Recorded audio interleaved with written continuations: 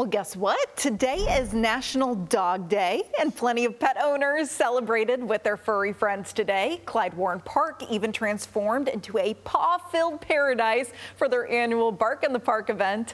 Our Don White is in downtown Dallas with some of the treats for the pups and their people. Bark in the Park features almost 3 dozen vendors, including this dog treat bar here, where you can buy some bling for your 4-legged friends.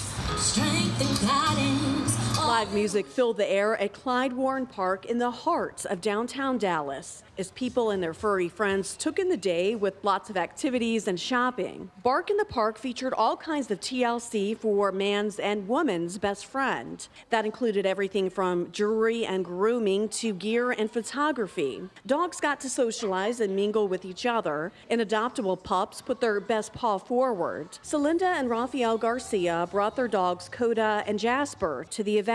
It means a lot, especially like, working just all the time. They're at home, so any chance we get to come out, support the community, or, and be able to take our dogs, that's really important to us.